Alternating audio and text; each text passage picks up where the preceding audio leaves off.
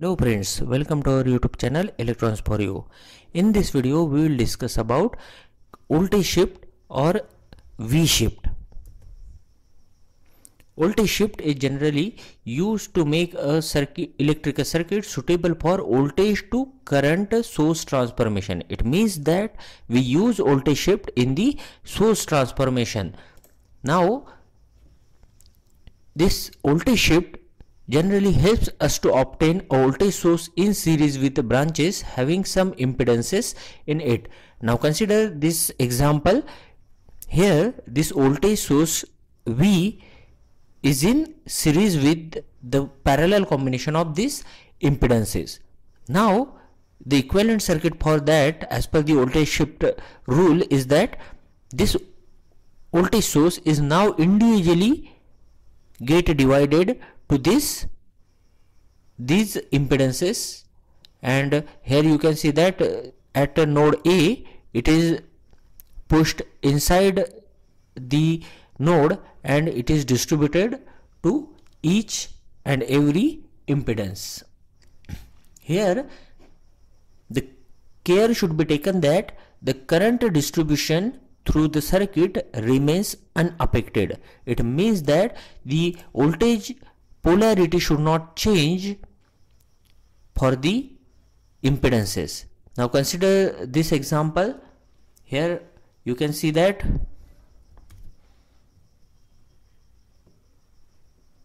this voltage source is distributed as per the voltage shift rule here to Z4 and Z5 impedance. Here note the polarity, it is not changed here, it is remaining same. Similarly, the equivalent circuit for this first circuit will be like this.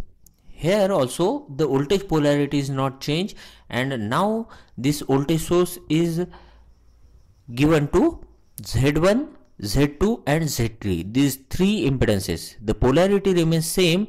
It means that the current distribution throughout the network is remaining same. Now let us see the proof for that. Now consider this voltage source is distributed to each and every resistances. You can also consider the impedances here, but I am just considering resistances here. Now this voltage source is individually divided to these resistances. Now if we convert this current this voltage source and a series resistance into a current source and a parallel resistance as per the source transformation rule, the current source will have the value V upon R1. It is here, it is the current source is having value V upon R1 and it is having a parallel resistance R1 in parallel to it. And now this voltage source and series resistance is also converted into a current source and a parallel resistance. The current source is having value V upon R2 here. Similarly for third voltage source and resistance, it is V upon R3 and parallel resistance R3. Now you can see that this V upon R1, V upon R2 and V upon R3, these three current sources are in parallel and they are having the same direction. As they are having the same direction and they are meeting at node A, we can say that as per the Kirchhoff's current law, these will get added.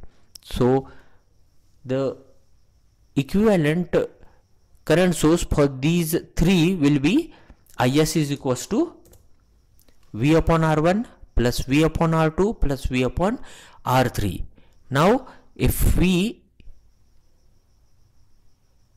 bring this V common here, it will be 1 upon R1, 1 upon R2 plus 1 upon R3, and this, let this current source be Is, and these three resistances R1, R2 and R3, these are in parallel. If these three resistances are in parallel, further its equivalent resistance will be 1 upon R1 plus 1 upon R2 plus 1 upon R3 is equals to 1 upon Rp. Now you can observe that this Is and this 1 upon Rp, this current source RAS and this 1 upon Rp is in parallel with each other. Now a current source and a parallel resistance can be converted into a voltage source and a series resistance. The voltage source will have the value V equals to Is into 1 upon Rp, and therefore if we put the value for Is here and 1 upon Rp here, we will get Vs is equals to V.